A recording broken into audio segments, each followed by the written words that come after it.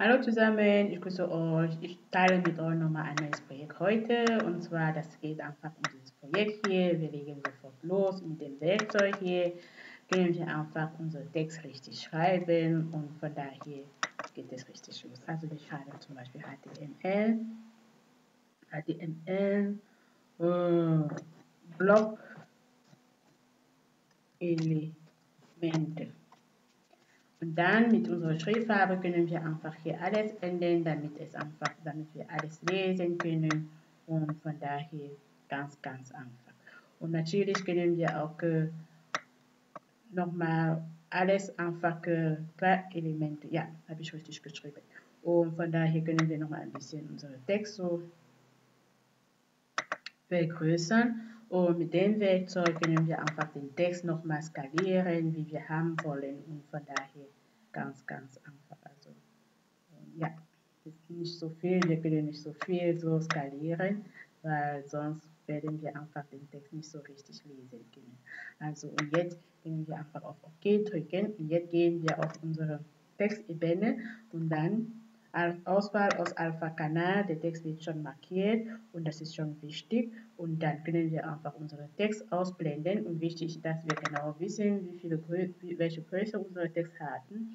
1,62, wir nehmen die ersten beiden Zahlen und zwar 1,6, also 16 und hier können wir schon 16 schreiben, also 16 und dann drücken wir einfach auf OK und der Text wird schon ausgeblendet.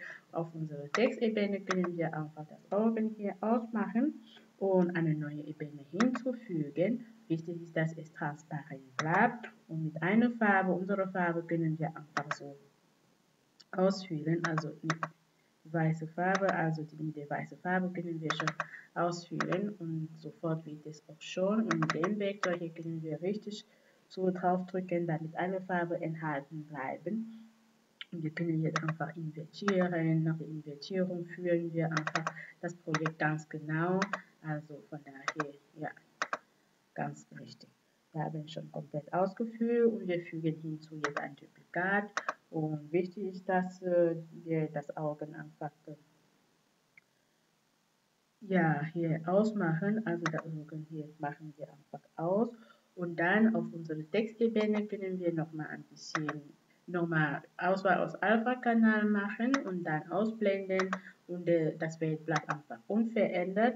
Und unsere obere Ebene können wir jetzt aktivieren und der Steuerung-Taste drücken wir einfach auf das Projekt, wie Sie auch sehen und es wird einfach geändert und von daher sind wir schon fertig.